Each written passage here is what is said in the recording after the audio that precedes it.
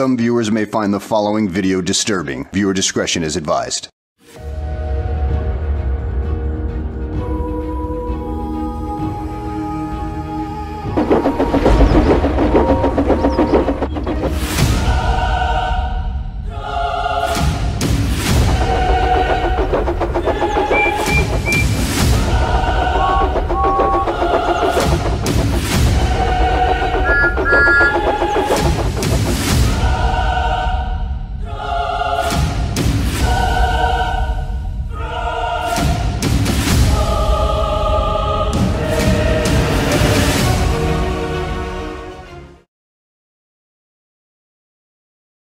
Welcome to a world where everything you thought was good, nice, loving, those words have no meaning here. This world is pure evil beyond any meaning of those words. My name is Keith Wickham, Gordon's driver. I came from the island of Sodor we all knew and loved. How did I get here?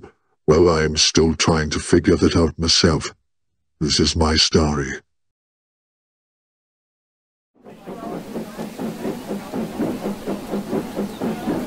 It all started one day when Gordon and I were assigned to deliver a package to Mrs. Kindley's cottage. We needed to get it there quickly since she was leaving Sodor to visit her relatives for a week, so we thought to save time we would deliver the package while on our daily express run.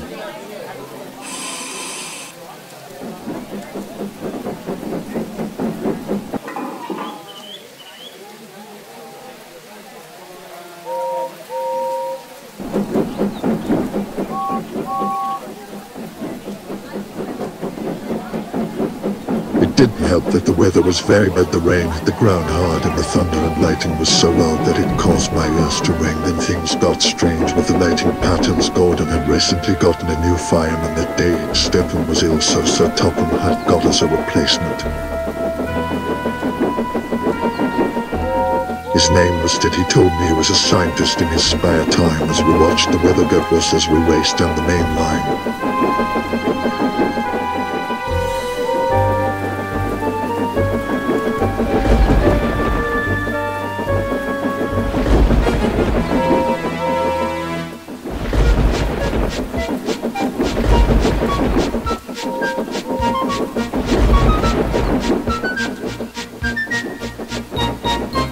In an instant we were bombarded with lightning strikes.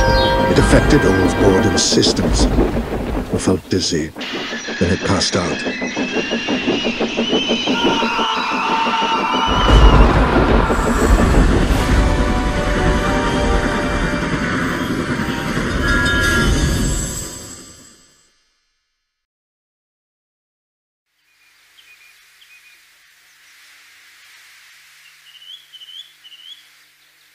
I woke up with a terrible headache and I was surprised to find that I was still in Gordon, and I noticed he had logos, badges and symbols that said Royal Light Engines. Another sig read Sodor Empire. At the time I was really confused. Gordon started calling me General Keith and reminded me that we were going to take Ted the traitor to Kildane prison to be executed. He glanced back at Gordon's cab, and inside I saw a frightened Ted who was tied up with rope, and his mouth was duct-taped shut. When I stared into his eyes, something inside of me told me that this was the Ted that I had seen moments ago.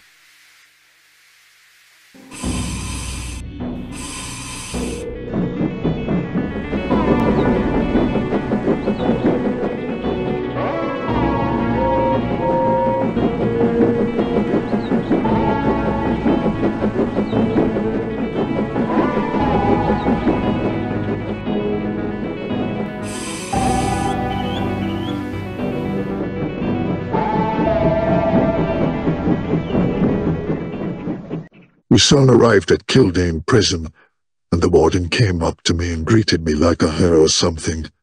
He also thanked me for bringing Ted the traitor to him. The prison guards dragged him away, kicking and screaming. The warden pulled out his gun, pointed it to the middle of Ted's forehead, and shot him in the head without any remorse.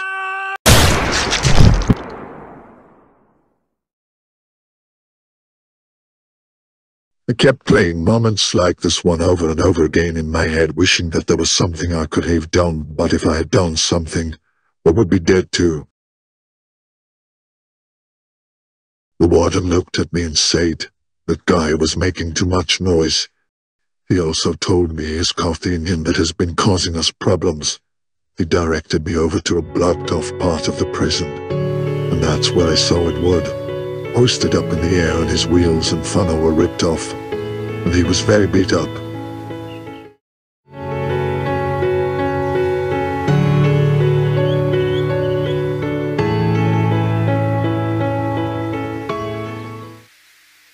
The warden said he hoped I was pleased, and ordered the same guards to kill Edward as well. "Make it look good for the general," he told them in a raspy voice. One of the guards hit a red button that was mounted onto the prison wall. Then a giant spike machine came out of a trapdoor in the roof. Edward didn't have long to scream before it stabbed him in the middle of his face. The spike then retracted, and there wasn't much left of Edward's face. I was screaming on the inside, but all I could do was just play along.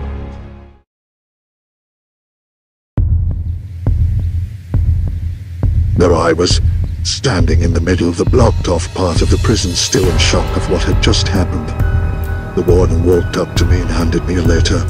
It had orders from the Emperor to report to Knapford Stronghold immediately to ready the Royal Light Squad for an attack on the rebels. I read the words at the bottom of the letter that shook me to the core. Sincerely, Emperor Topham Hatt.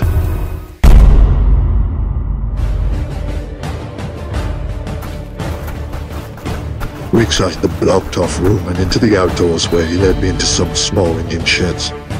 I couldn't recognize any of the engines there, since they were all covered with tarps.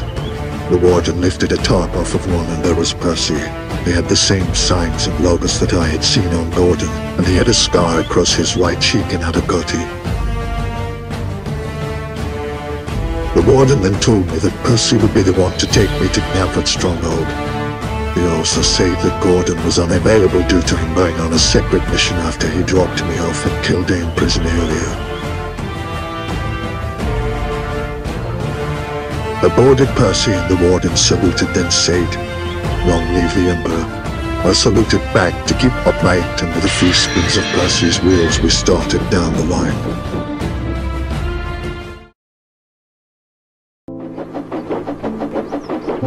While leaving Kildane prison, somehow he sensed a small tear trickle down my cheek. He seemed to see through me as he said, "You are not the general. If you ever hurt, you feel pain." He then told me the truth, that he is secretly a rebel spy. So I told him the tale of who I am, how he got there. We started talking about possibilities of ways out of this nightmare. I told him about the orders about the attack from the Empire. He told me the rebel base was located at Normandy, so we decided to head there to warn them about the attack. As we traveled, Percy told me the story of what had happened to Tubby.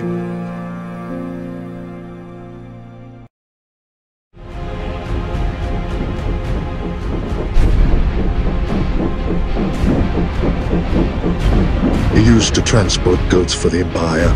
Most of the time, he didn't know what he was carrying. He didn't like his job one little bit. So one day, Emperor put his train in the middle of the main line and started to head as far away as he could from the Empire.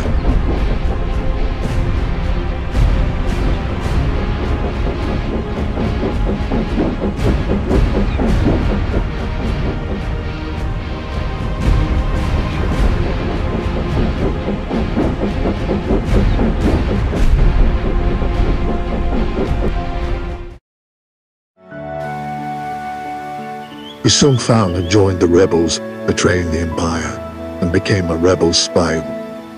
A week after Toby had joined the rebellion's side, Emperor Topham had found out about Toby's betrayal and sent his best troops to hunt him down, Gordon being one of them.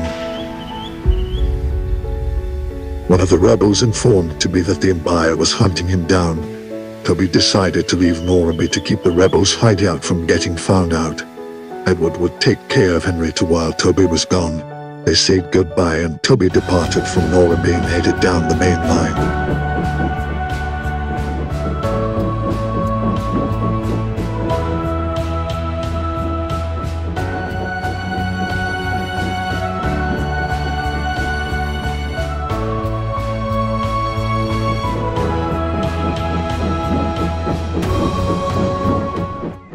While Toby was traveling down the tracks, suddenly he heard a whistle in the distance, and out of nowhere Gordon started to charge at Toby.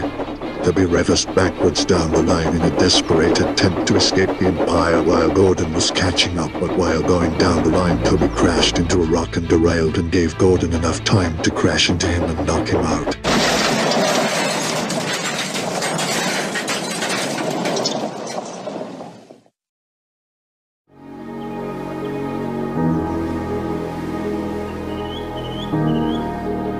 Toby woke up to see that he was in an empty field with multiple logs laying against his sides. Empire knew he was made of wood, and one of the soldiers threw a lighted match at Toby.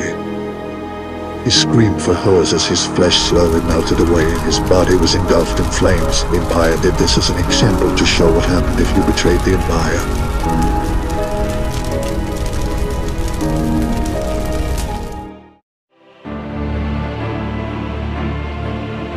He kept on talking with Percy, and he told me of an old prophecy that was written a couple of 100 years ago in ancient Sodor. One day, years from now, a hero will be transported from another place. He will be the beacon of light in the darkness. Could I be this hero they spoke of? As I frightened me, I just wanted to find a way to go home. I wondered if Gordon from near others was alright. I still don't know for sure if he was brought with me to this other world or not. We arrived at Norway. It was a pretty nice town.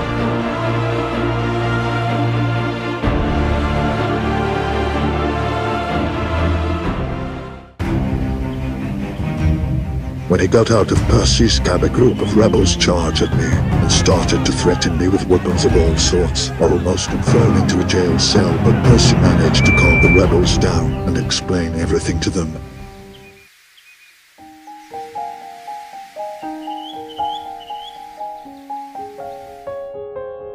They gave me food, water, a bed, and a roof over my head for the night, which I was very grateful for. I lay there in my bed, mentally preparing myself for the horrors of this world that await me.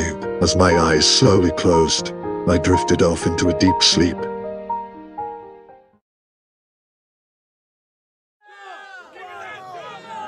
The next morning started with a lot of noise, people screaming and yelling, sirens blaring and gunshots firing. I ran outside to see what all the commotion was about. I was surprised to see the rebels with their guns locked on James. He looked scared and confused. I looked at him and realized this wasn't the James of this world. In fact, he was from mine. I ran through the crowd of rebels and asked them to hold their fire. And while doing so, I recognized the rebel leader. It was Whitesand, Edward's driver. He looked like he had been through several wars and had a bionic arm. I told him the story of how he got here and about Edward's gruesome fate. He was shocked when he heard the sad news, and a small tear trickled down his cheek. I approached James and started to try and calm him down. I told him I was Keith Gordon's driver and he remembered me. We all talked for a while. I found out how Edward was Charlie's favorite engine. He said that he deserved better and I agreed. He told me how the rebels were fighting this war for the freedom of all people and engines of Sodor. The Empire was led by an evil dictator, Emperor Topham Hatt. He's a person who controls the island of Sodor with fear and wants to destroy the rebellion at all costs. I told him Topham Hatt of my world was the complete opposite. He was a loving, caring person that understood the feelings of his fellow engines, which he found hard to believe.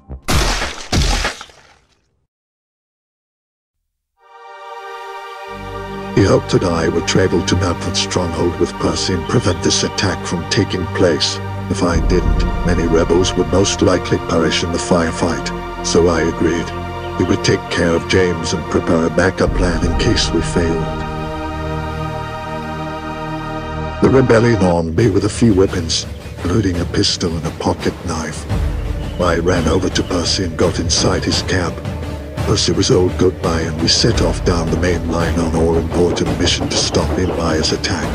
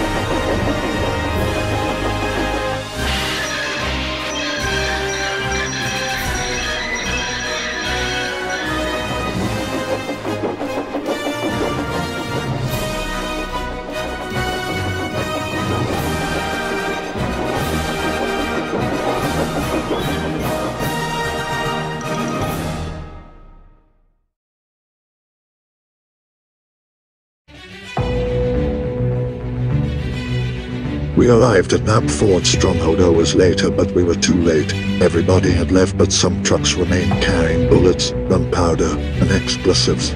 We quickly hatched a plan, and I ran into the radio control room.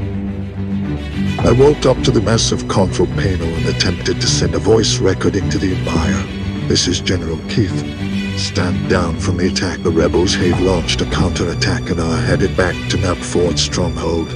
But the message couldn't be sent because there was no signal. The Empire must have shut it off before they left. All of a sudden, Percy started to whistle frantically as Thomas screeched to a halt beside him. I ran out of the radio control room and dove into Percy's cab. The two engines charged towards Tidmouth Sheds. Percy quickly thought of a plan and managed to get behind Thomas. The sniper took a shot at us and missed. Percy told me later that his name was Hitman Harry, and he never misses. Somehow we got lucky back there.